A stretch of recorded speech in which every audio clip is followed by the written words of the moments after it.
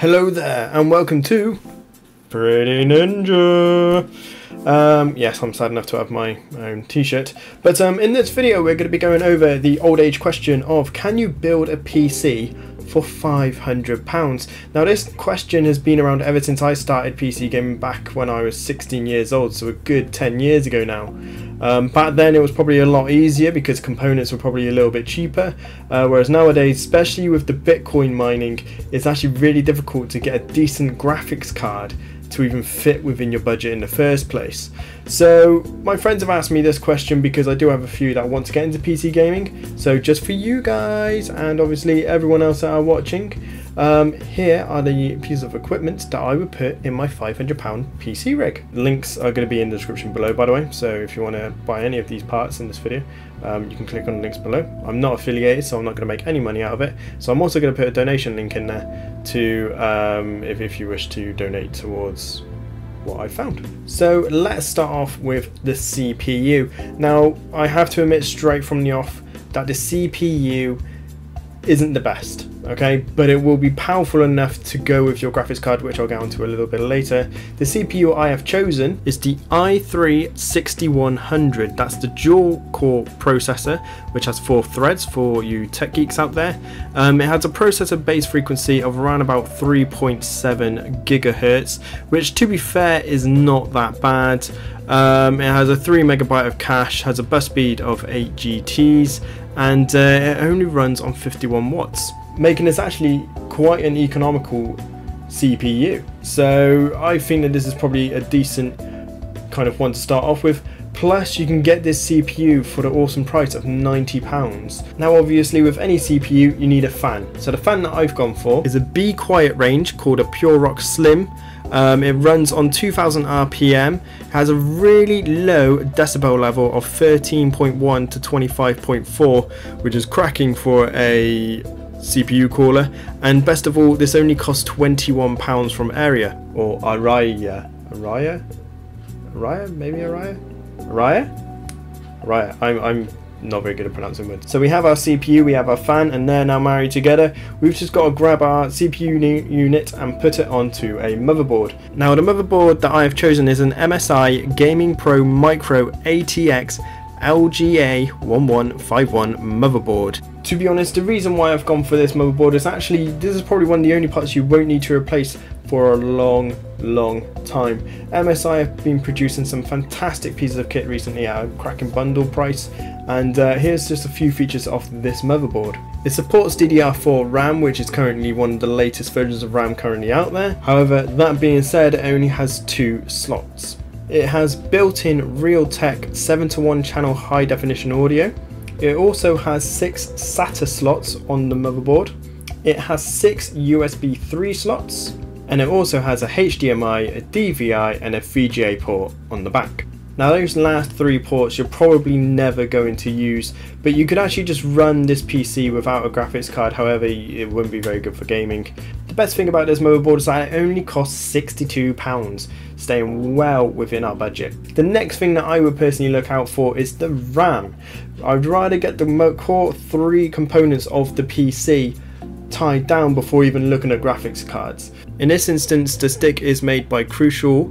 It's the Ballistic Sports LT edition, which is a DDR4 running at 2400 megahertz. So it's a pretty powerful stick. Remember that there are 2 slots on our motherboard.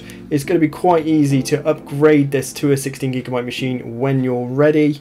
And the best part of this is that this stick costs £90. So to actually invest into another one, you probably need to wait one more paycheck. So whether you do that before you get the PC or after you get the PC, that is entirely up to you. But remember, I have a budget of £500, so in this instance I'm going to buy my extra stick in a couple of months' time. So next up is the one that everybody raves about in a gaming PC. So the graphics card that I've gone for is a Gigabyte GeForce GTX 1050. This is actually the low profile edition, so it's a lot shorter, it's a lot thinner, and actually it will look really nice within your machine. So it has an integrated 2GB GDDR5 128-bit memory, Obviously, like I just mentioned, with the low profile design, it's actually only 167mm in length. And the other thing about this graphics card is that it's small but really mighty. It can actually hold up to 4 monitors. 4 monitors is insane. However, if you are going to do this, again, you're going to be asking a lot of that processor, so make sure to do it within reasonable limits. So that's our core units done. So we've got our motherboard, we've got our graphics card, we have our RAM, and we have our CPU and our cooler. But what's going to power this bad boy? Well, the power unit that we've chosen is a Crosshair CX series 430 watts. And the best part is that Crosshair is actually a really popular and very reliable brand. So this PSU will actually be able to withstand quite a decent lifetime and quite a lot of stress. Now all that's left of the internal components is a hard drive.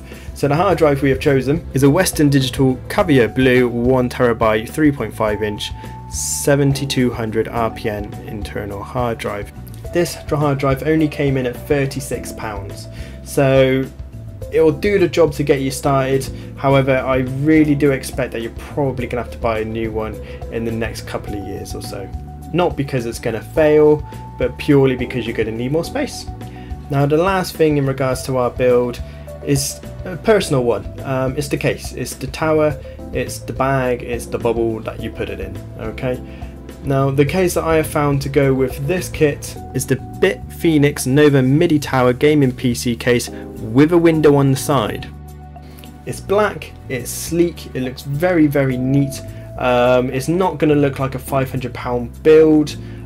Even when you see through the window, you're going to see that MSI red motherboard, you're going to see that nice low profile graphics card, as well as the nice decent chunky sticks of RAM. Is really going to look the business. So when your friends come around and be like, oh, how much do you spend on your PC, and you tell them £500, they are going to be shocked, because it's going to look a lot more. The best thing about this case is that it's only £29 as well, which fits beautifully into our budget. And speaking of budget, that brings us up to around about the £498 mark. So there you have it, you can build a gaming PC for less than £500. Now obviously, being Pretty Ninja, this will be available on our website in the future, prettyninja.co.uk.